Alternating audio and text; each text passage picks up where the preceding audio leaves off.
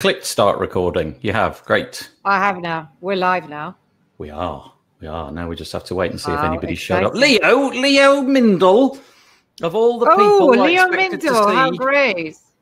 Well, Leo, you've definitely seen the Welcome London talk on your Experience because you were recording it, innit? Hello. This is a lovely turnout. Guy from Tenerife. Is Guy the guy that you were going to introduce me to, Piccia, from Tenerife? No, because the guy from Tenerife is called Nando. Okay, fair enough. Right. So not hello. Guy. Hello. This is great. It's so lovely to see so many people giving up a portion of their Tuesday. He said, glancing at the top right-hand corner of his screen, not knowing actually what day it was. Yeah, really, I appreciate it. I always say this, and I always feel that I sound insincere, but I'm trying not to be. I am honestly saying thank you very much for making the effort to come and join. Yeah, so really. am I. Thank you very, very much. I have no idea because I can't see who's there, but whoever is there, I am deeply grateful that you're here. Well, and we'll do our best to entertain you. Currently about 20 of us, so we'll see how that goes. So yeah, I'll just quickly show you around the webinar platform in case anything goes wrong, because it's browser based and that can be significant. First thing is, if for example the audio freezes or the video freezes, please just click refresh on your browser. That tends to solve all the problems. You'll hop back in. The only thing is you've all got a unique URL. So if somehow you manage to alter that URL, you'll be in a bit of bother. So maybe just make sure that you click refresh and don't amend the URL in any way. The other thing is there is the chat box where you're all typing in where you're from. That's very kind. So you'll notice at the top of that box, hopefully you've got a section marked chat, which you're currently engaging with. And next to that is something called Q&A. Now, the idea here is that if you just want to have a chat, then brilliant, put it in the chat section. But if you've got an actual question, with a question mark at the end, then stick it in the Q&A section, and then I can get those questions to Piccia at the very end. Right. Without further ado, then I'm just going to. I'm going to come back to me in a minute, but first of all, I want to make sure that I say hello to Piccia. Hi there. Hello, Nathan. Thank you so much for having me. Yeah. Piccia is currently in a kind of a place where I want to be. When this call is finished, she's going to go and do something really groovy, which I want to do. We don't have to go into that, but where you are is, here I am in the north of England, cold and wet, and you are in Italy. Yeah, very nice. Yes, I am. My name's Nathan Wrigley. I come from WP Builds, which is a WordPress podcast. We put out episodes every Thursday and we do a news episode every Monday. We do things like this. So if you go to wpbuilds.com and use the menu at the top, find the subscribe link and you can join us if you are into WordPressy things. But it's not about me today, so that's my pitch over. I'm going to hand over to Piccia. Piccia, we discussed earlier about us switching off our cameras. So first of all, do you want to just launch your slides, because Piccia's clearly here to talk to us about UX for everyone. Yes, I am indeed. So let's do it. Okay, I'll wait till your slides are on before I turn off my camera, just in case some gremlin occurs. Right, great. So I'm going to... There you go, no gremlin. Switch off my camera and I should now be gone. Could you guys just... for the benefit of us, so that we know that we're not talking to a dead, an audience that can't see anything. Can you see Piccia's slide that says UX for everyone? Because I can. We see the slide. Yes. Lots of yeses. Yes. Brilliant. Okay. I think it's safe to say that's working. Yeses. Okay. Great. Piccia, I'm going to hand over to you. Please, as I say, Q&A, put them in the Q&A box. That's great. Yes. So...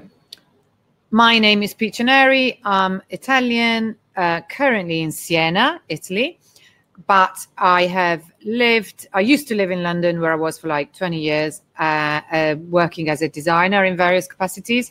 And now I live in Valencia, Spain, because it's much sunnier there. So I used to be a designer for print, and then I moved to the web a few years ago. And that sort of completely changed everything for me, because even though the design principles are the same, but the way you approach projects is really, really, really, really different. And I found it quite difficult, funnily enough, to design for the web. Nathan, you probably never had that because you're a developer. So for you, it's like it always was about screens. But for me, it wasn't. So no, this is an area that I've managed to stay away from until I have to do it and realize how utterly hopeless I am. So, well, the thing is, UI, which means user interface, which means design, is different from UX. The thing is that I think that you do a little bit of UX as well. However, let's start from the beginning. Let's not, I tend to digress, so please slap me on the wrist whenever I digress too much. Basically, I sort of realized that I needed to rework my approach to design and to how to tackle a project as a whole. And I realized that it really started from UX. But the thing is that UX in general is almost scary a little bit, because my experience was, my first sort of encounter with UX was when I was working at the British Film Institute, where I was directing the design department there, and I was collaborating with the web team, and they were doing it like a huge web project. I mean, for a very big institution such as the BFI, your website is an ongoing process, basically never ends. But that's when I worked with a big UX team. And of course, in a big team, there's loads of different UX profiles of a professional. So there's a researcher, there's a designer, there's lots of different people. So that's what is scary. So, as a team of one, you think, can I do it? And the answer is yes. So this UX for everyone thing that I keep talking about is actually my take on how to adapt the UX process to small people like you and me, or team. Well, I don't know. That's an assumption that you are small. I don't know. But this is interesting for people who have either a small team or even a team of one or a team of two. So if you have a big, huge, company, or you're interested in learning how to be a UX pro, this is not quite what I'm talking about here. But so it's two things: is what is UX, how it can help us, and how you can do it just as a team of one. And how I am so deeply convinced, because it was revolutionary for me to understand what it can do. It's actually a business frame of mind, really, and it overlaps with lots of other processes that we do. But anyway, let's go into it. Okay. So UX for everyone. Yes, let's get started. So first of all, and let's see if this works. Yes, it does. What is UX? Which may seem like a bit of a silly question, but the thing is, in my experience, no question is too obvious, not even this one. Well, with UX, Don Norman, who you may or may not know who he is, Don Norman he's like the granddaddy of UX. He was at Apple in the 90s, and he created the first UX roles, and he was himself user experience architect. So fun, which is what UX is, by the way. UX stands for user experience. And by the way, Don Norman now hates Apple, which is another funny story, because I kind of do as well. My sister used to call me the Mac Taliban, and now I'm not anymore, because I don't think they're doing UX the way that they are, which is what Don Norman actually says. But let's not. This is a typical digression.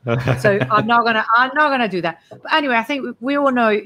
We've ascertained that we all know what those two letters stand for, and that's user experience. Because if you think about it, it's actually fairly obvious, isn't it? What is a website, or indeed anything, without user experience?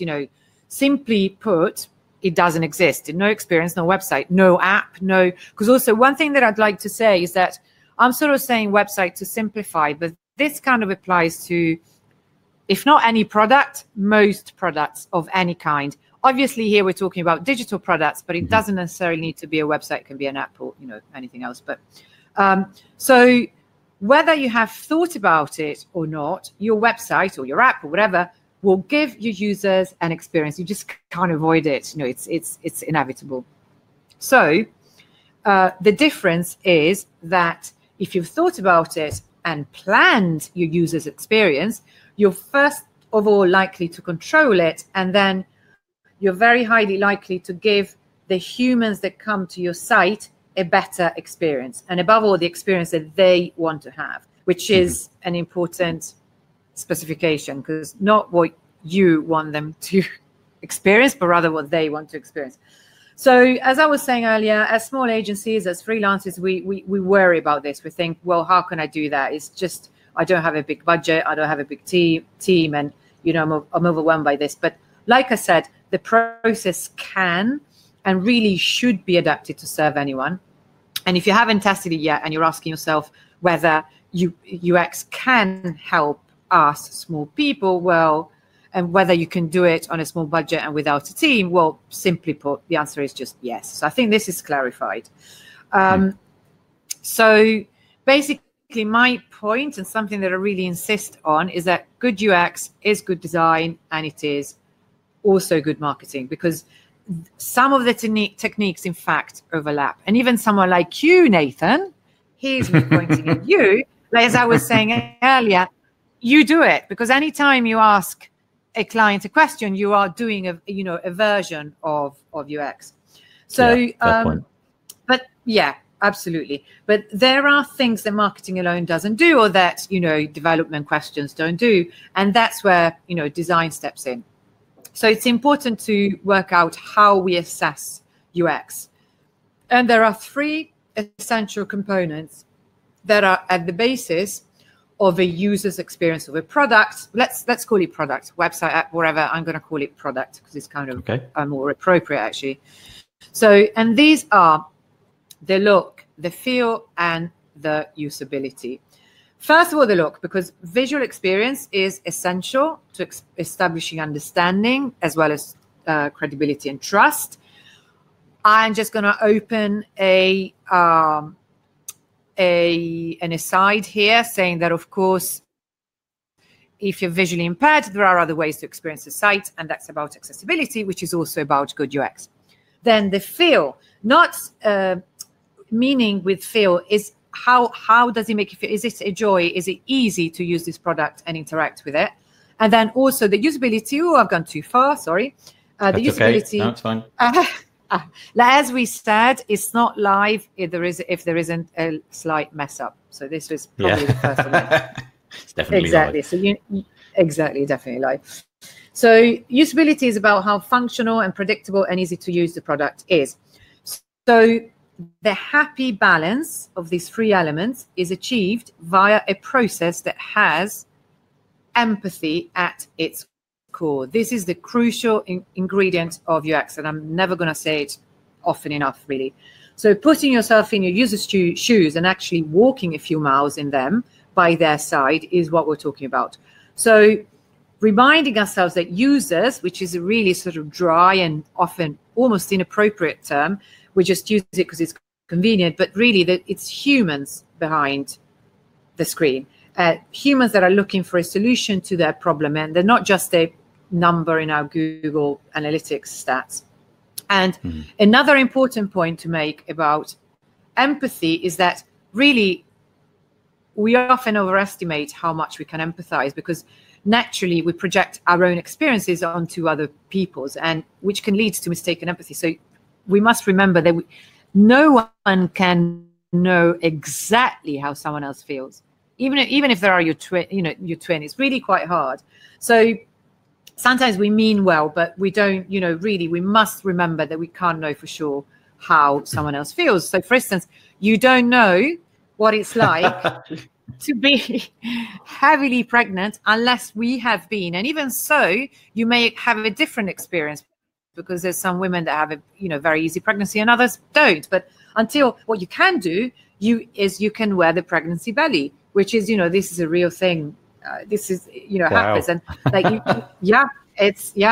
I think this photo is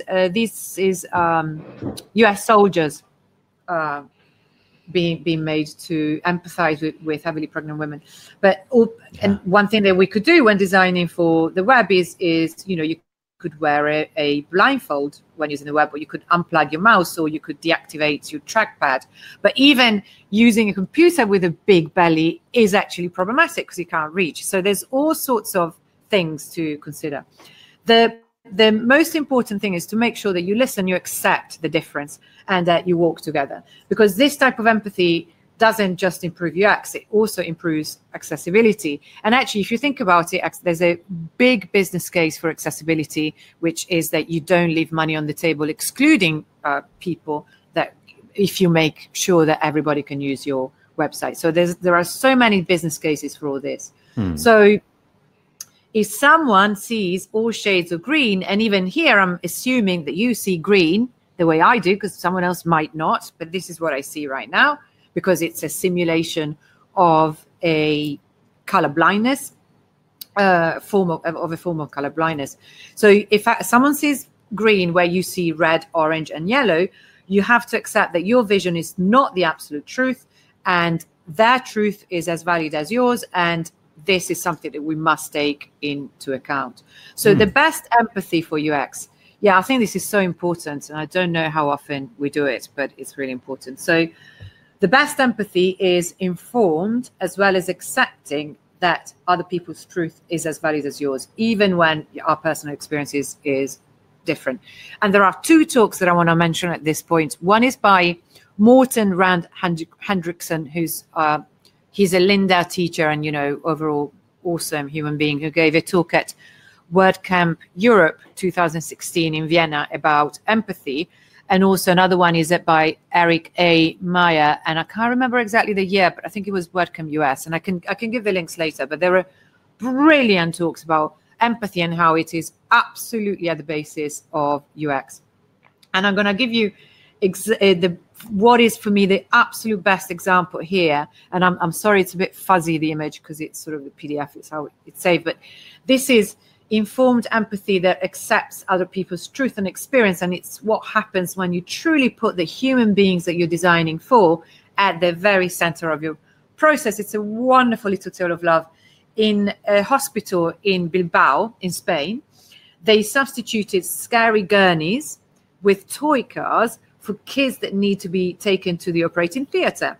So isn't that the sweetest thing you've ever seen? Yeah. Actually, this is not the sweetest. There's an even sweeter photos, but it's so touching, because instead of it being absolutely terrifying, they actually have fun. And you can see the faces of these kids just, having fun and feeling like, instead of dread, there's a slight sort of feeling of fun and anticipation. So isn't that, I think it's just wonderful. So, this is 10 out of 10 in all three criteria, because it looks and it feels great, and it's also functional, and it's easy to use, and it's 100% thinking about the users, because I'm sure it's easier for the surgeons to use a gurney, or for the nurses, but it's not for the kids. And it makes me so happy. So this is what we should strive for. It's a great lesson in empathy, and really the level of empathy that we should strive for. But when it comes to websites, how do we measure empathy? How do we tell if we've done a good job with our website? So let's reverse engineer the look, feel, and usability criteria, and look at a way of assessing empathic UX on the web via 3 simple questions. And those questions are: does the site or application, and I should just call it product, give the user value? Does the user find the product simple to use and navigate? And does the user actually enjoy using the product? And we're going to have a look at 2 different websites that are actually language websites. So this was for this original talk was for WordCamp London, where you're not really allowed to mention anyone. But if you want to have a look for yourselves, I think we're fine here, aren't we? I can say what website this is. You can. Nathan, I can. This is Duolingo, which is a language learning software. And to me, it's a brilliant website, because it gives an incredibly clear experience with a brilliantly simple heading 1 that leaves no doubt as to what you get from the experience here. Learn a language for free forever. That's it. And also that the imagery is very simple, but it's evocative and it's quite inspirational, isn't it? I mean, it's the world seen from space. It's nice. I mean, you can think you're an astronaut even. But and also You can just go for the get started button if you want, but if you don't, if you just, if you're someone a little bit more inquisitive, you can go and look at the languages bar at the bottom, which I think is great. And then if you do that, this is literally what happens if you click on anything. Then you get to this page. Well, no, it's if you click on get started. If you click on one specific language, obviously something different happens. But so before you know it, you can say, okay, well, let's I want to learn what is this? I think I chose a really weird language, but I can't remember which one it is. I think it might be Norwegian, because I was about to go to. Yeah, none of that looks familiar to me. No, but this is literally what happened. So I clicked. Let's say I'm going to go back. Click on get started. Decide I want to learn Norwegian or Japanese or whatever I clicked on. I can't remember. And then third screen, you're learning. Wow, that's it. So you find yourself actually learning a language without even having to set up a profile or give them your email. It's extraordinary. So the designers really put themselves in the position of the visitor whose burning desire is to learn a new language without spending a lot of money. And the journey could not be easier. And then, and then once you get to the dashboard, you haven't yet had to give them your email. So if you like the experience, you create a profile and you give them your email. Otherwise, you just don't, which I think is amazing. It's really clever. Yeah, it's a really upside down model. Yeah, absolutely. And I think it's a big lesson. It made me think a lot. So the 3 answers to the benchmarks that I will remind you is like, yes, it gives me value as a user. That was the first question, because I'm offered to learn a language in exchange of nothing, not even an email address. So then the second question was, is it easy to use and navigate? Absolutely, yes. And do I enjoy it? Yes, I absolutely do. Then, so this is, it's a great example. Then there's another language learning website, and this one is Rosetta Stone. And the experience is a little bit different, because the thing is, I have used, when I was, a few years ago, I was just learning languages as in my spare time, which is, everyone to each their own, really. Yeah. So I've used Rosetta Stone, and the software is really good, but I find the website nowhere near as smooth as the Duolingo website, because the homepage does make it clear that you can learn a language here, but I find it confusing because the images are really generic. There's a woman laughing, doesn't necessarily have to do with languages, which I understand. Sometimes I use, sort of what I call evocative images. So, okay, fine. But what I don't understand is actually what they say, because it says learn the language, not just the words, which actually takes a bit of an intellectual effort for me to understand what they mean. I don't immediately guess it. And so, yeah, I find that confusing. It may just be me, but I don't know. And then in the second place, it's impossible to get a demo without providing an email address. And also, it's not even clear whether the demo is then interactive on the website or whether you get sent it. But so the first answer is no, it doesn't give me the same value as a user. And then the second answer, whether it's difficult to use, it's a bit like, because it's not particularly difficult unless you consider as a benchmark for that how easy it is to get a demo. Because in that case, it's a no, it's not easy to get a demo, because I don't know yet what is this going to do? Is it going to give me a login via email, or I don't know, is it going to ask me to download software? It's really not clear. It's not 100% clear. I guess you get something via email, or maybe it's the next screen. I'm not entirely sure. No, I'm not either, and I couldn't be bothered with it too. So then I tried. No, I just couldn't, because I was just coming for that, and then I tried a different journey to get to the demo, hoping it might be online interactive, because I've always been a sucker for interactive courses. I just love it. I would, that's why I loved Treehouse. Learning coding, just to do interactive tests. I'm a sucker for that. So, but it's not. Look, if I try another journey, another way to get here, to get to the free demo, it wants my money. It wants my money already. Okay.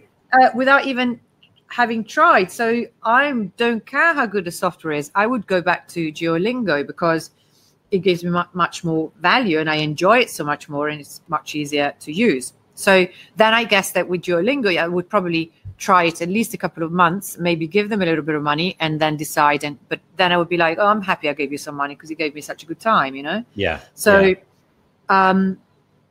so be, you know, in short, be like website 1, aka Duolingo, make your users happy, and don't be like website 2. So don't be like Rosetta Stone, so you ask for money immediately, which makes me laugh because I probably do ask for money. But yes, there I think, you go. I think it's the normal way of doing things, isn't it? But I can see if you make a direct comparison between 1 and 2, there is a clear winner on that point and that point alone, even though it's not the typical way of doing it. Yeah, good point. Absolutely. It is a good point. It is also true that I've given you examples of websites that have billions behind them, you know, huge teams. And it probably, what looks like incredibly simple in the case of the Duolingo website probably took so long. And actually, I know the Duolingo team, they're very interesting. And they, you know, it's a lot of people involved and a lot of user testing and so on. So anyway, back to the process. Let's see how we can achieve something similar to website 1, but because there's a design methodology, website 1 being Duolingo, I remind you, there's a design methodology that's called design thinking that can greatly help us with that, with achieving good results with UX. And in fact, the UX process and the design thinking process have a lot in common. Simply put, they're both user-centric processes. So being user-centric can be a big mentality shift to make for small business owners who often make design decisions based on personal taste. How often has it happened to us that a client says, oh, you know, no, can you make that red? You know, it's a typical thing, or make the logo bigger. There's other, or, well, I don't like that. That's so typical. So that's why I also find that it's important to be able to give clients a reason why, always a reason behind the choices rather than just a matter of personal taste. So we must make our clients change their attitude and be more user-centric. Because when you use design thinking, you make decisions based on what customers really need and not on your own or your client's preference. So I'm going to show you what I mean by this by looking at a real life situation that happened to me when a prospect, not even a client yet, came to me and said, we need to improve our traffic this month by, you know, a third, which feels like a, you know, something they sort of throw there anyway. And they wanted to do this by buying Google and Facebook ads. So the normal approach would be to go, okay, fine, let's have a look at, well, maybe we could buy blog posts. You could create blog posts and then send traffic to them via Google Ads. But in fact, the design thinking and UX approach starts with asking why instead. And you really need to ask why as many times as necessary. If anyone who's listening has been through the WP Elevation program, which you have, Nathan. Yeah, I know where you're going with this, yeah. Exactly. The go wide, the so-called go wide, go deep technique that Troy Dean teaches is basically just ask why, go deeper and then wider, and, you know, go wide first and then go deep, because you always unearth things that the client didn't even realize were an issue before. So in this case, and then sometimes you ask why so many times that it makes you a little bit uncomfortable, and you should really keep asking until you do feel uncomfortable. That's when you stop. But you do ask it until that last why, when it's like, because that's, you know, where it means that you have asked enough times. So in the case of this client, the final answer to the question, why do you need an increase in traffic, was that they were not getting as many sales as usual. So the real answer is, why aren't the current users converting? Because I had a look at their analytics, and they weren't bad at all. They were getting quite a, you know, a healthy number of visits. So the solution is not Google Ads, because the solution clearly is not traffic. So once I looked at the website, you know, at the analytics, I was saying that the problem ended up being that there was nothing to do for the users when they actually landed on the site, because that's where they found. I mean, I've hidden all the logos, so it actually looked a little bit more engaging with the logos. But however, this was it. And if you read that lovely quote, which means nothing, What Yes. is this? Would you know what this is? I have don't think you literally would. no idea what to do next. No, you're quite right. Or what would you know what they're selling? No, I'm looking at the menus desperately to Yeah. find out, and I can't even Also, read them because it's white on a so, light background. So yes, no, and I it's don't really know. tiny as Yeah, well. Where yeah. yeah, so many things. So obviously that was not, Google ads were not what was needed here. So the need wasn't traffic, it was on-page optimization, really. And without the initial why question, you would have just, it would have been easy to say, yeah, okay, let's do Google ads or Facebook ads. So what I did is I ran a short survey with one of the existing clients that confirmed the initial analysis, and which was that there was nothing for them to do once they got to the website. And also even finding a contact form took really hard work. So by putting the why question first and then asking the users, I got to the real problem. And this is what design thinking is all about. Now, I want to say something else that, again, proves that this is live. Nathan, we decided to go for the PDF because it was just easier. Yes. And safer. But then, of course, I forgot that some of the slides had a build. No, that's not. But it's fine though. With a flat PDF, we're stuck without the animated bits and pieces, I'm afraid. We're stuck, but we have very clever viewers who don't need the animation. Yeah, we can describe it. We can describe. I see. Yeah. So you think, for instance, I was going to go through the items one by one, and before it wasn't just us. Anyway, I was going to go through the items one by one, and the arrows would animate, but I think it's fine. So I gave them a short solution without a short-term solution with a very quick turnaround with no need for a redesign, which was change the headline and explain what the business was, because it helps, and adding an immediately visible find out more button and a testimonial for credibility, because these are really brilliant. It's tour operators. They get incredible reviews, so they should be prominent. And then also social sharing buttons, because we didn't have those. So there's not anything that strictly speaking is a conversion in marketing speech, but because find out more doesn't convert to anything, but at least there is something for the user to do. So the experience is immediately improved, even with very little done, because you put the user at the center. Before, the user, the clients were like, the owners were like, yeah, we love that photo because it was such a happy day, and we loved the quote. And it's like, yeah, but it's not helping your users, is it? So this made things better for the time being, but I knew that much more thinking would be needed for the longer term. However, this is a fairly typical situation for a lot of us, because you're a small business client with an old website that needs a lot of work, who's never really thought of asking their audience what they really want, or even using their website as a marketing tool, because these people were using the website as their brochure and as their booking system. They had a really complex gravity forms that they use to get people to sign up and to pay, but that's what they were using the website for.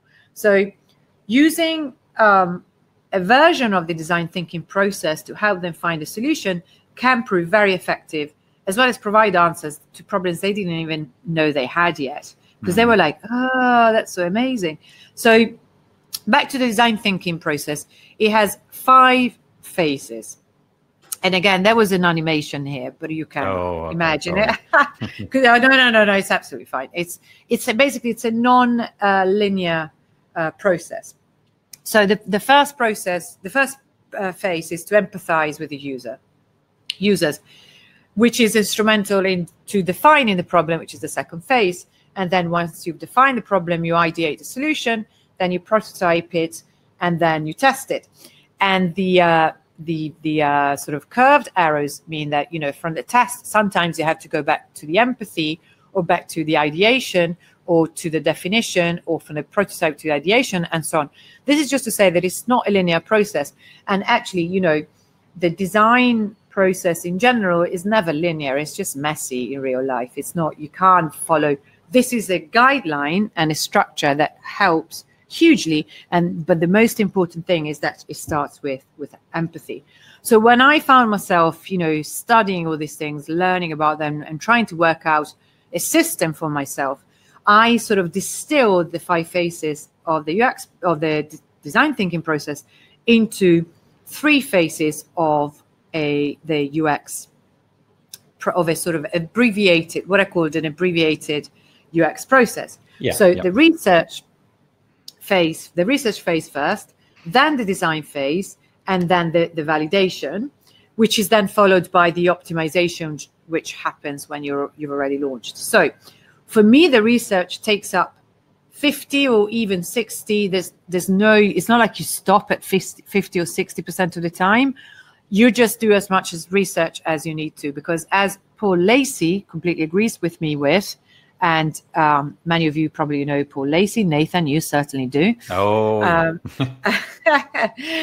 So we had a lot of great conversations about UX, and he's now swears by it, and he's a recent adopter, and he says that the research process, when it's well done, it actually makes the design phase so much quicker.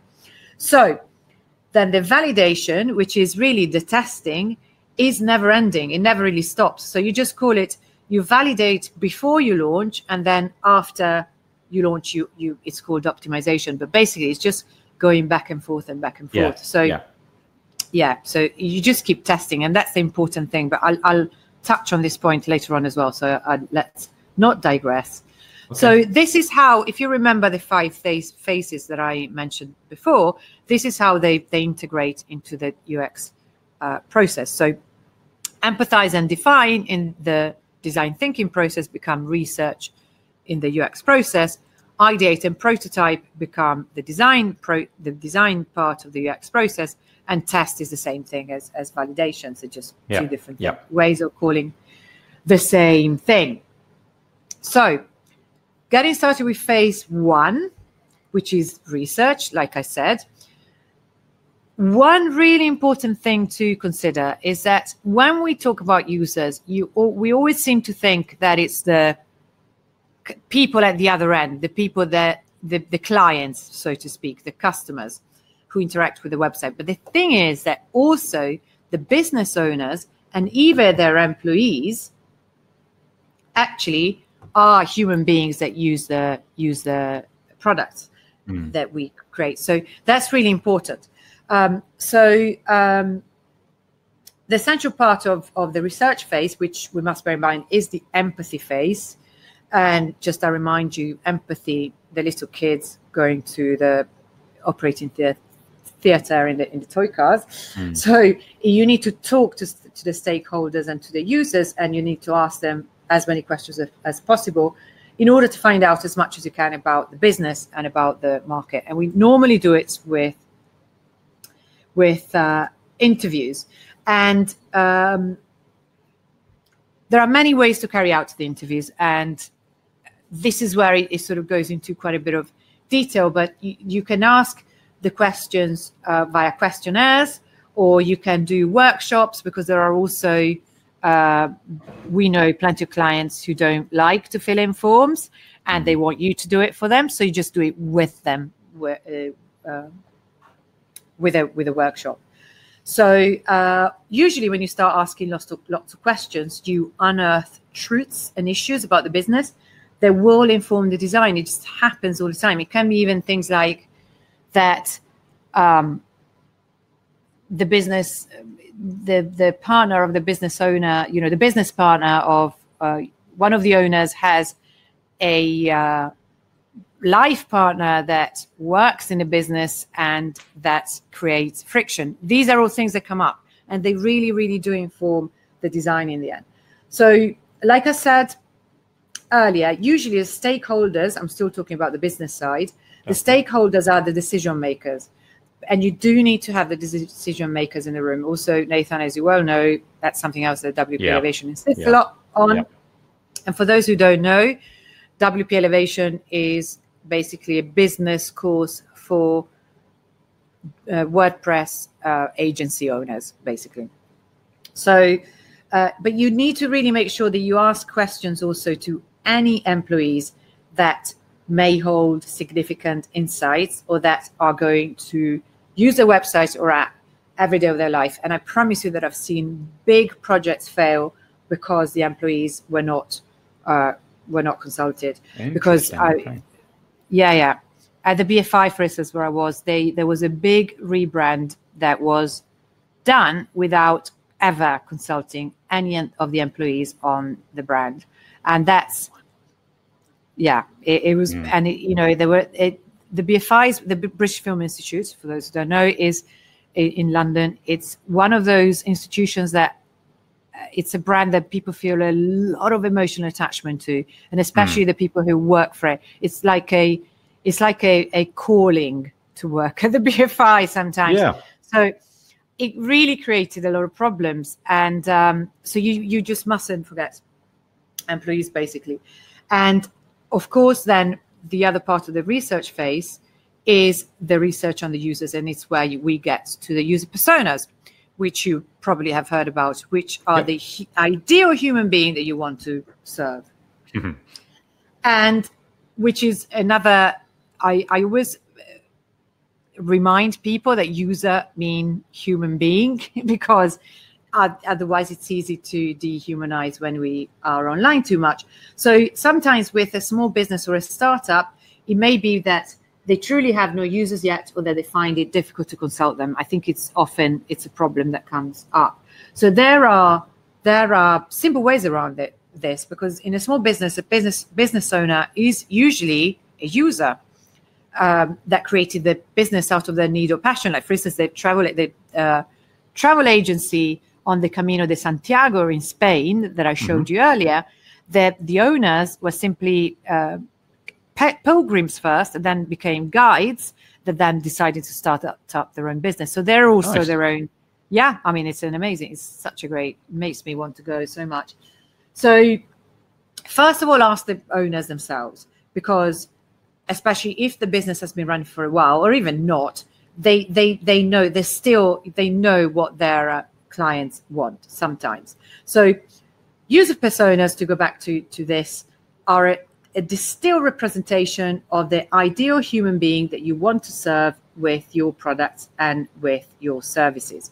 Again, if you get stuck, you can use acquaintances and friends. Like, for instance, when I was creating a user's personas for this travel agency, I asked on Facebook, and of course, out of the woodwork come lots of friends who would love to go into Camino de Santiago and are actually in the target audience, even as a demographic. So that's how I found out. But you can run surveys. You could, if you have the budget, you can run Facebook ads, or you can get a bunch of users in a Zoom room and do a workshop. There are many, many, many ways, and it's much easier than you think. So once you have the user personas, which we'll see how you do, you invariably get to the definition of their problem. And there's quite a bit that you need to know in order to create the user personas. They're not like, automatically created just by thinking, okay, I want pilgrims on the way to Santiago. You need, first of all, to look at the demographics, so the who, so their age, their gender, their occupation, their geolocation, their income, but they're not as important as the psychographics, which is the why. And our friend Dave Foy definitely agrees with me on this, and also something, so he goes on it a lot, and I've learned a lot from him about this.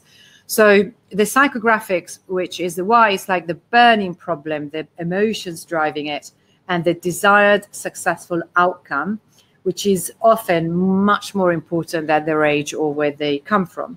Then their needs, which is what do they need to solve their challenges and get to the desired outcome.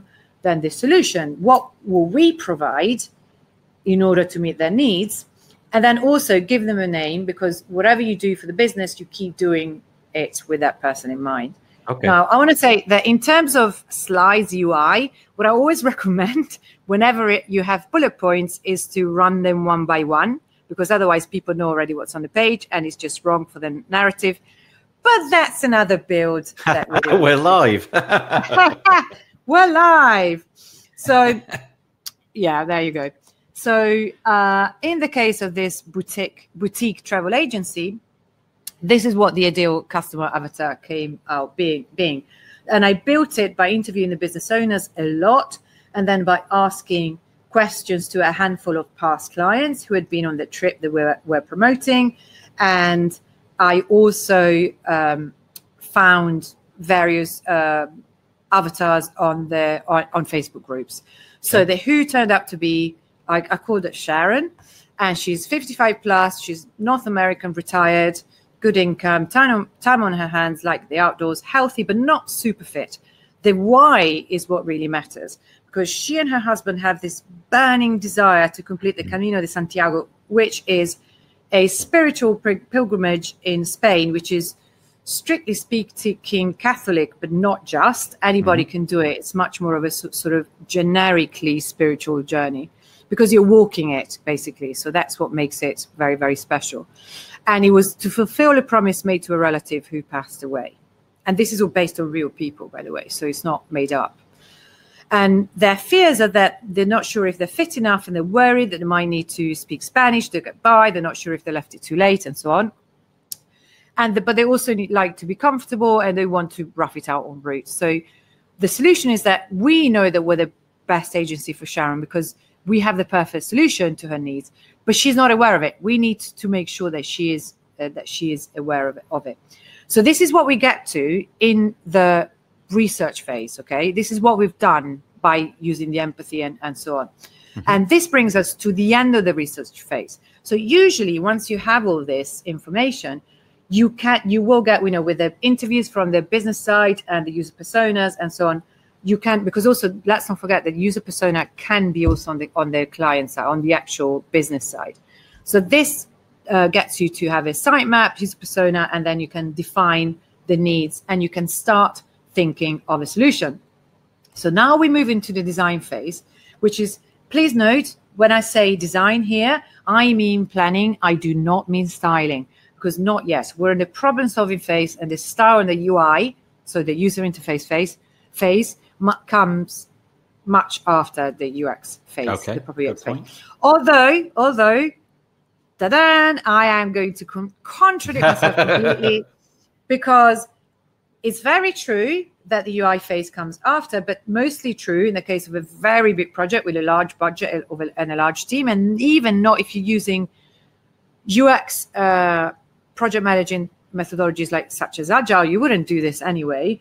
Because in the case of the UX process for us anyway, smaller people, the lines are blurred. You just find yourself working on UX and UI at the same time, and it's absolutely okay, because sometimes you build a style prototype, but sometimes if you use Beaver Builder or Elementor, you can just go live with it and actually test on real users, which is actually, it's not skipping a phase, it's condensing it, it's more practical, and I prefer it. It's actually better. So just to remind ourselves about the process, design phase leads us to the sitemap, which then leads us to the wireframes. Now, as a real life demonstration of what I just said, so that the UX and the UI process get mixed up in real life when we deal with much smaller projects, is that we needed, back to the travel agency, I skipped the wireframes phase, and I went straight into rebuilding the website, because it was built with Visual Composer, I'll have you know. Good luck. Shudder. It was impossible to redesign anything. So there was budget for a rebuild, but not for a complete redesign. So I rebuilt, but of course I also rejigged the design using all the information that I gathered. If you think about putting yourself in Sharon's hiking boots, this is, if Sharon were on the trail, she would be looking at the people ahead of us exactly in this way. And, this photo really makes you feel like you're in this sort of wonderful forest walking towards the Camino, the Santiago. So let's not, it's too much to go into detail, but this is now centered on Sharon. However, when Sharon lands on the website, we know that she's often not ready to buy or not even get a discount voucher, however big and orange you make that button. So, and actually the button isn't isn't even there anymore because it wasn't really converting. So, but you don't know unless you try, until you try. That's the whole point. You don't know until you try. So we need to reassure Sharon further, and we need to draw her in. So I thought, what can I do to do that? And I thought, a funnel with a quiz. A funnel with a quiz, because who can resist the quiz? So within the quiz, we can use the copy to answer her questions and reassure her fears. So what did I have to do? As soon as I thought I need to do a funnel with a quiz, I thought, what do I need to do first? First thing to do is a funnel map, because even if it seems like, okay, well, that's going to be simple, it's not ever. You need to sit down, and the first step towards clarifying how we lead her by the hand is to do it via, map her journey out. So it seems obvious, but this is UX. So if you've done it, if you have done the map of a funnel, you're already doing UX. So this is what I mean. So funnel landing page, which leads to the main quiz page, and then quiz end page. So this is, it's quite a simple funnel. So this is what it is, because also this company never sells. To them, getting an email is already a conversion, because they always sell after a personal relationship has been established. And by that, I mean telephone calls. That's the way they are. So that's what makes them special. So, but the real secret, after you've done the map, what makes all the difference is user flows, which for me was a new concept as a designer for print moved to the web. So the journey that a user takes from the moment they get in touch with your product is not something that I considered when I was a designer for print. So on the web, you really need to chart, predict, and direct, so that the journey that you user will take, so that you make it as smooth as possible. And this makes our job as designers, when you get to actually designing, so much easier. So this is the user flow for that map. And while it might look complicated, in fact, doing this makes your life so much easier, because I had the pages. I knew already what the pages were. So when I went to create the flow, it makes you, so I could just pull in the pages, and it made me think, okay, wait a minute. So let's say that from the Facebook ad, they get to the funnel landing page. Maybe they want to take the quiz, but maybe they don't. So what happens if they don't want to take the quiz? So this is putting yourself in your user's shoes again, and considering what they may not feel like doing, and take everything into consideration. So this is the best thing that you can do. So then once you've done this, you've done this sitemap first, and then you pull in the sitemap in the user flow, then what comes next is wireframes. And I'm sure that, but I don't ever take anything for granted. Let's say that, wireframe is a layout with visual flow of crucial elements without the distraction of styling.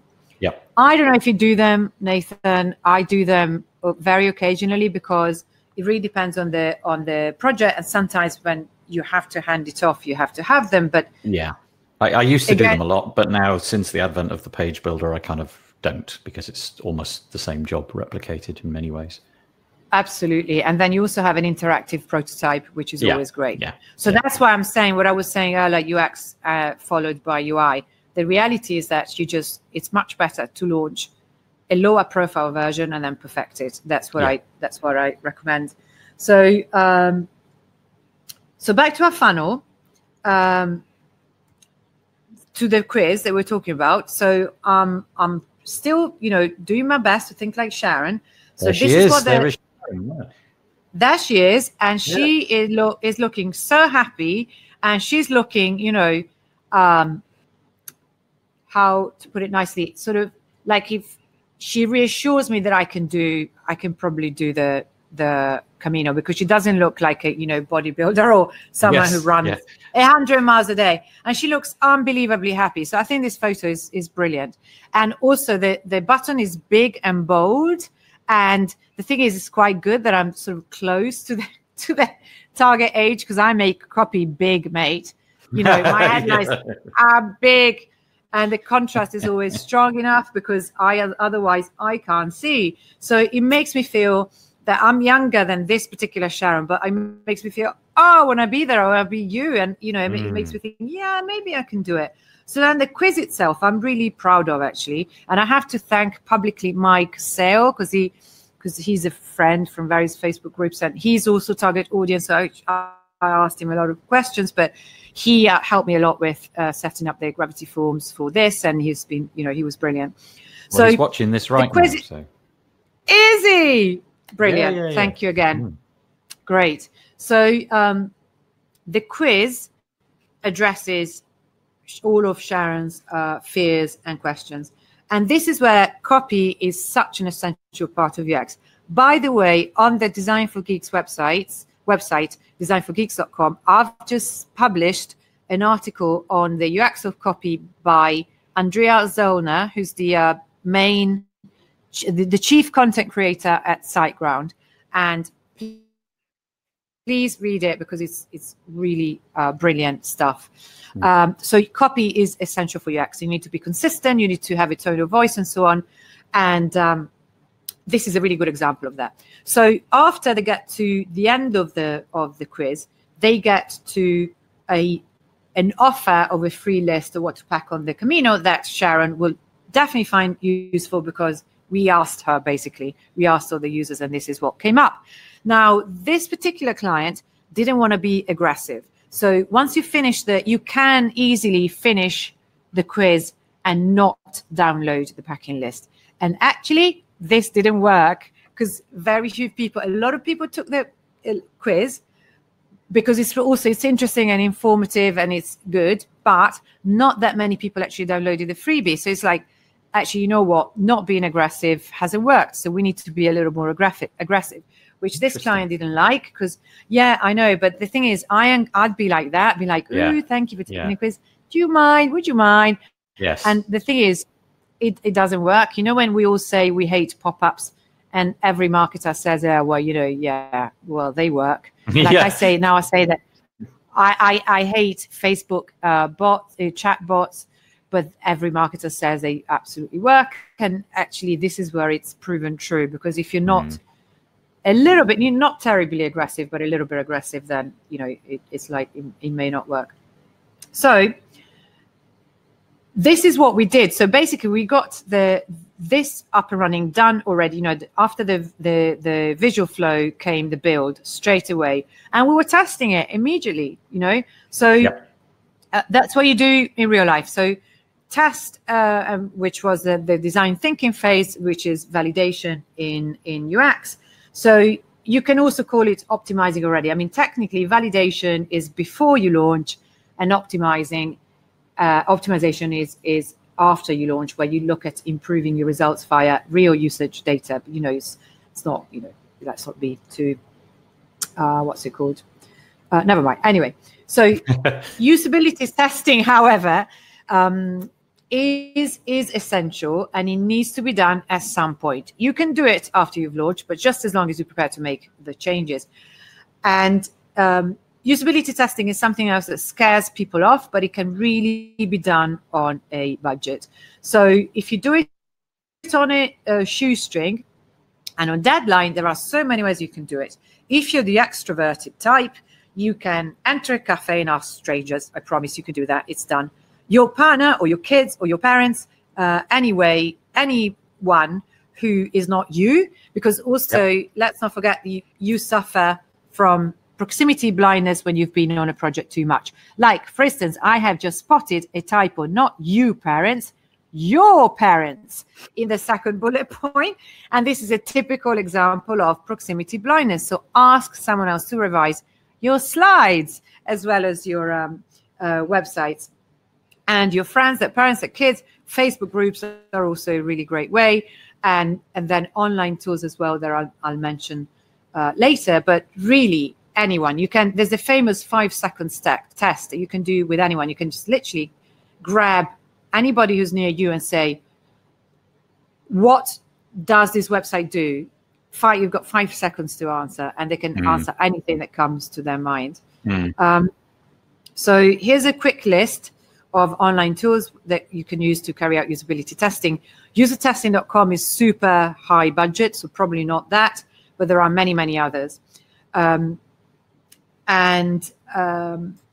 think that you need to like carry out thousands, because you can address issues in as many as after, you know, as many as five tests. So, and this is the thing about UX, and this is the point that I'm sort of most keen to make, that UX is not a solution that's perfect straight out of the box. The whole point is precisely the optimization phase. So that's why methodologies such as Agile or Lean, so that go in sort of spurts, which are called design sprints. So you agree that you will do a certain chunk of the project, and then you launch it, and then you'll optimize it, which is a great way also of saving money, because instead of doing a huge project all at once and then doing all the research all at once, and then you launch the website and maybe it's a disaster, you do it in bits. Basically, you sort of chunk up the project in more manageable bits. But the most important thing is to get clients to understand that a website is meant to be optimized, and then you're never going to know what people want until they actually use it. Because even all the user testing that, you know, you can do all the user testing that you want, and it will still not give you what you will eventually really get when people, the final users, really do use it. So you get a solution out, you look at the data, and then you go back and you make it better. And I've embraced this to the point where I don't really want to work with clients anymore who don't agree to an ongoing optimization budget after the website is launched, because I know so that's what I mean. It's just, this is really, it's a further recurring revenue generator if you start embracing this process, because it really, there's no point to a website until, especially a website that sells things. Obviously, a brochure website is a different story. So remember what we said about the design thinking process. It's non-linear, and the testing and optimize it phase is what you always get back to, and go back to the other phases as well. So in short, back it, set it right, try again, fail again, and fail better. And this is the actual quote. So yes, in a nutshell, this is what I mean by UX for everyone. As you've seen, it was done with a small client. I had no team but myself, and then I hired external people for SEO and Google Ads, which we eventually did do. But in order to carry out the process, you don't really need anybody else, and you can actually do it in a day. Yeah. So, yeah. Piccia, bringing the knowledge. That was great. The thing that sort of speaks to me is firstly the empathize step at the beginning. I really like the way you phrase that, because it's too easy to, as you said, get bogged down in how it looks to you and what you want it to be like. And that's obviously an obvious stumbling block.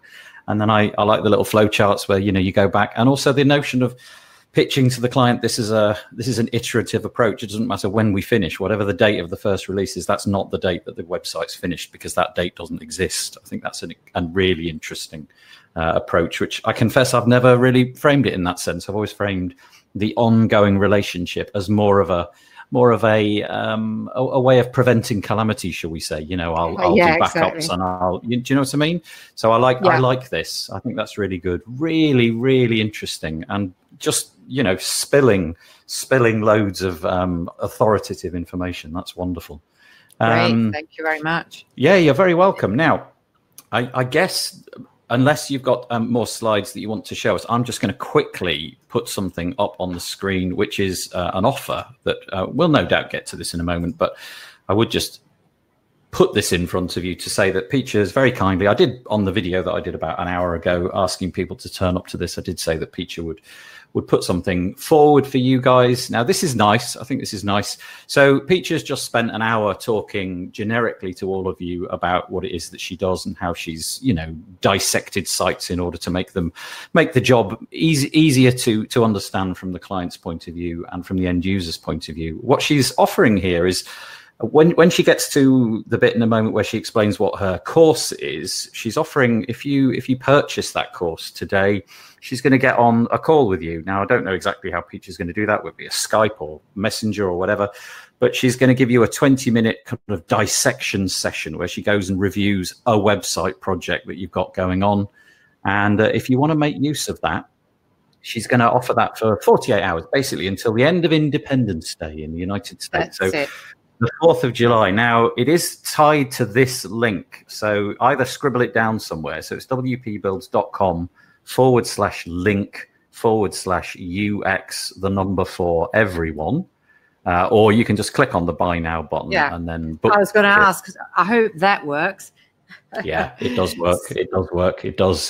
He said, I'm going to try it and see if it works. Yes. I'm sure it does. I'm pretty sure. I'm pretty careful when I test these things. So I'm gonna put my thumb in the air and say, yeah, that's going to work. Yeah, it's working. So that's just a nice, kind offer. Obviously, you don't need to redeem it through that. If you want to listen to Piccia talking about her course and you want to wait for more than 48 hours, so be it. Very good. But 20 minutes on the call with Piccia, I think is probably worth getting in early. Yes. So the price is actually, just to specify, this is a pre-sale price. So the course is being built. The price will not change. What you don't get anymore after the 4th of July is the one-on-one review session. But the price will stay the same until the 28th of July because it's a pre-sale, because I'm building it. And you're basically being patient while I build it. And so what's in the UX for Everyone course is the process that I described very quickly, because also I realized that I was sort of taking too long. So I didn't want to bore you with too much. But it's a process that I described, but in much more detail and going especially into the techniques on how to create the user's personas and so on. But one thing that I really want to clarify is that this is all meant to make your processes faster, not slower. I'll repeat it. UX makes things faster, not slower. Because I think that's a big thing that people think, oh my God, if I do all this, it's just going to take ages. It's not. First of all, there are ways of doing it or in a day, and I mean it. But in the second place, once you've done this, and this is something that we were saying with Paul Lacey and his partner, Peter Wesolowski, who've been my guests on Designers for Geeks various times. And Peter is a pure UXer who's working in Nissan. So, he really knows what he's talking about. And what he says is that the design process is sped up. How do I say it? You sped up, perfect, immensely by carrying out all the research. And I know it sounds like, sort of fancy and grand and, user personas, but actually it's really not that difficult, and it will make things so much easier once you know who you're talking to. I mean, it happened to me with the Design for Geeks project because I'd always wanted to teach design. I know that I love doing it, but I just didn't know who I was doing it for. And the minute it became clear to me, oh my God, my life was so easy. It's basically what they say about finding your niche, but it goes, this is sort of granular and specific to your own clients. And I promise you that they haven't done it this way, and they will be so thankful and so kind of like flabbergasted that it can be made so much easier for them. Yes. We got a couple of questions. Firstly, Cindy, I'm going to say Cindy, I think Fleming Alton, sorry. I've put the little link up again if you want to see it. If you don't dismiss it, I think it'll just stay on the page. But it's wpbuilds.com/link/UX for everyone. That's good. I think she's got that now. And a couple of questions. Mike Sale, who obviously but perhaps hasn't seen the inside guts of this course, asked the following question. He says, I can be a little dense, so very self-deprecating, Mike. Will the course break things down for me in a way I can use a defined process and easily go back to the content for reference? So do you want me to read that again? Will the course break things down for me in a way that I can use a defined process and easily go back to the content for reference? Absolutely. So that's the main point. So if you once you take the course, what you get is a framework, a blueprint that you can use both for your own process and for your clients, and you can actually upsell it to your clients as well as an extra kind of process. You know, when people say the difference, you know, between the Wix and WordPress, or you know, between us and someone who designs on Wix, this is it. And yes, you would get that, Mike. Sorry, I'm just looking for the course outline, which I wrote. So it should be easy for me to find it, wouldn't it? If you click on the link on the webinar, it'll get you to the sort of landing page, which is designforgeeks.com. Actually, it's probably too difficult for me to. I'll tell you what I'll do. I'll put the little offer up again. Shall we have our faces again? Because at the moment it's just try again, fail again. Here I am. So it'd be nice to. I'm gonna be there in a second as soon as I found the. It's the little button, third from the left, I believe. It looks a little bit like a camera. And yes, that will mean that you'll get to see. I'll do that in it. I'll do lovely faces again. Yes. Well, you're here now. You're there. They're only seeing you for now. Oh dear, poor people. They're still. I'm very appreciative. Thank you so much to everybody who's made the time to come on. What I firmly believe is that you've been dropped a ton of value. You know, easy for me to say those kind of things, but I think Piccia basically talked for well over an hour. We see you. There you are. Piccia talked for well over an hour, and it was zero sales. Thank you.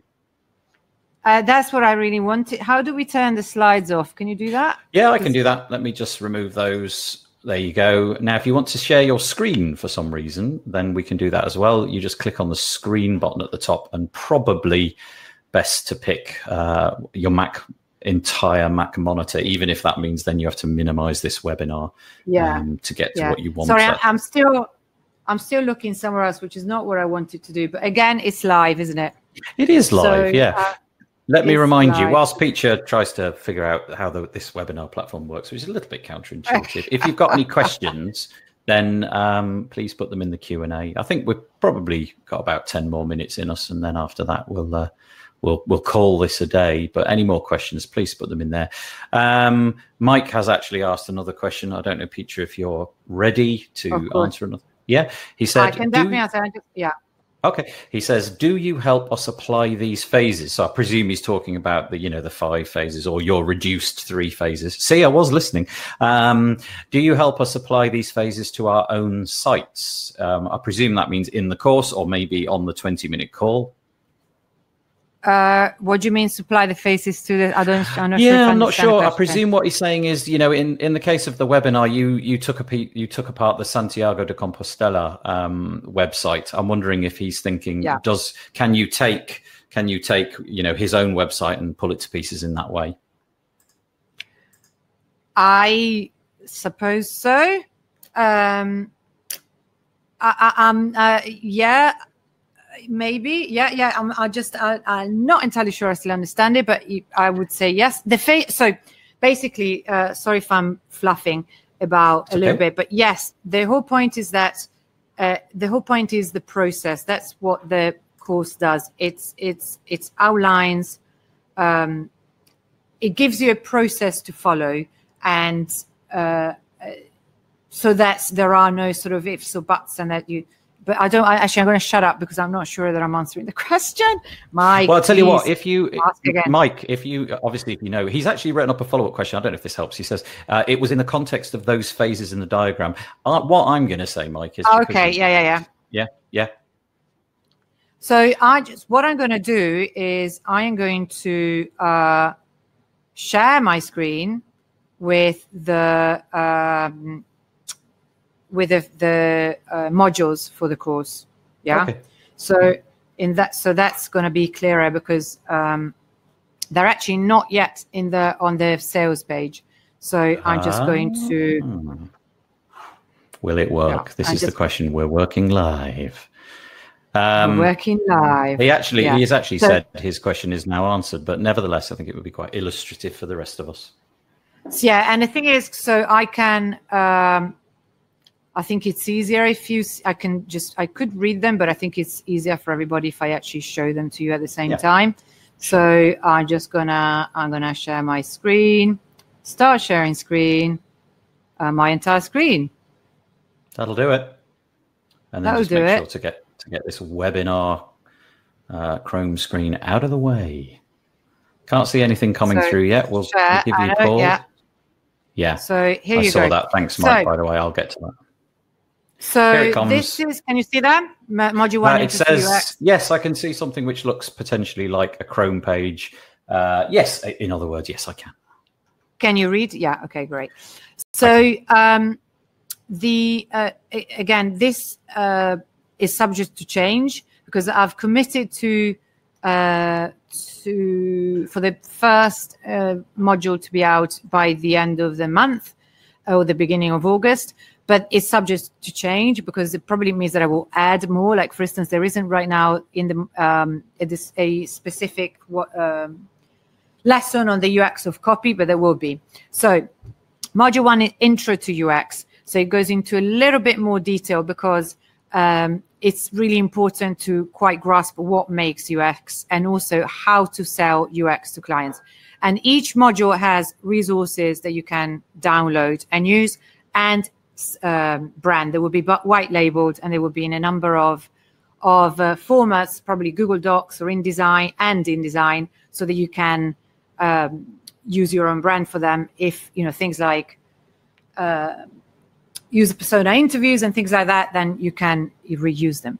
Then module 2 is the human-centered design bit, so which is about empathy and how it sort of drips into accessibility, and also something that I am endlessly fascinated by. Some of you have seen my talk about Gestalt psychology, and I sort of recently wandered off into visual perception and memory and the basics of user behavior because I'm endlessly fascinated by that. And there was I did a talk on that this year that was really long because it was a keynote speech. It was like an hour and a half. It's basically a workshop, and it's just endlessly fascinating, and it really is about UX as well, and also emotions and how they drive behavior, because and again, this is where it becomes clear how the various techniques overlap and how the various disciplines overlap, because this is marketing, really.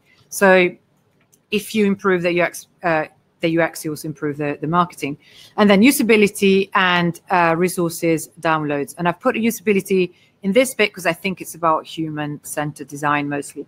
Then the process again, and sort of having an overview of what the process is, as well as the structural parts of a UX project. This is something, strategy, scope, structure, skeleton, and surface. I won't go deeply into it because it's more typically what big budget projects do, but you do need to know, because it's a way of it's just knowing the components of a digital project, really. So it's important to know. And then going to the phases again, which then each phase gets its own module. So this is where you really get the process and you get the blueprint of the process. So that this is where, I think that's what my question was, because I think it's super important that this is not, I like theory as well. I like to understand how things work. You do like theory. I really do. I love it. Yeah. But I also am very much aware that I need to find out how things work. So I'm a mixture of the two. So when I take a course, I want to know, but at the same time, I do need to know how to make it work as quickly as possible, because we're all busy and we just need to make it work. So this is what the course is going to give you. Yeah. So it will, yes. Sorry. Actually, Mike has said that was a nice, helpful explanation. Presumably, the information that you're currently showing on that page, which is, I don't know, like a Word document or something like that, that will go onto the sales page at some point. Or, of course, you can just watch the playback that you're going to get and scroll to the, I don't know, scroll to like 1 hour and 18 minutes or something. You'll find it right now. No, it won't be needed.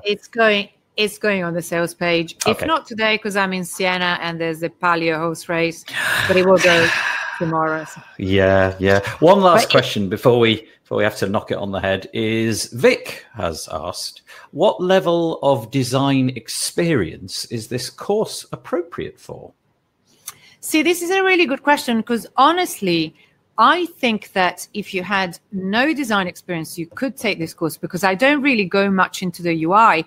I will go into the UI a little bit, but at the end, but not much. So if by design experience you mean the ability to design an interface, it gets to it. And I think I will throw in a bonus on that, so on sort of basic design principles. But this is about the process. It's not about the detail of the design. And this is sort of the crux of the matter for me, because I've always wanted to do a typography course or a course on color, but I didn't in the end, because I think it's pointless. If we design digital products, we need to get the UX process first. Yeah. Once you've got this, then you get to the UI. So a proper UI course is coming after this, but you need to do the UX first. And another thing that I want to say again is that although this looks like a huge kind of, it's a big course, it's not a small course, but the aim of the course is just to make things as, not fast is the wrong word, but as easy as possible, to actually smooth out the process and create a process that makes things much quicker for you to do and implement. And it's the way it ends up working in the end. This has been great. I love talking to you, primarily because you are a source of amazing knowledge that I simply don't have. I genuinely don't have this expertise at all. But also the ton of value that you give. We had like an hour, well over an hour before we got to the course at the end. And I appreciate you taking the subject in that way, rather than pitching right from the beginning. I think that's an important way of doing these things. Thank you very much. Me, and thanks Piccia for the great run through. That's brilliant. Sadly, I would love to spend the rest of the day chatting with you lot, but I'm going to have to go very, very soon. I know. Click on the link. It's wpbuilds.com/link/UX, the number 4, everyone, or click. I will. When I end this webinar, you'll go to that page anyway. But massive thanks to Piccia. I appreciate all of you. Thank you so much for all of you who were here. Thank you very much. The line. And Piccia, I'll hook up with you in about 10 minutes from now, if that's all right. Thanks to both of you. That was very interesting, says Roger. I will, says Will. Thanks, says Guy. So, Will was here. Big round of applause for Piccia. Thank you very much indeed. Being so patient. We need that, don't we? In these webinar platforms, we need like a clap. You need a thing that you can do when you want to clap. Oh, Vic's found a thumbs up. Where was that, Vic? Where did you get? Oh, look, there is. I can do that too. Yeah, me as well. Great. I'm going to end it and say enjoy the rest of your Tuesday, and we'll speak to you all soon. Thank you so much. Take care. All right. Bye-bye. Just stop the recording first. That's probably the main thing I need to do. That is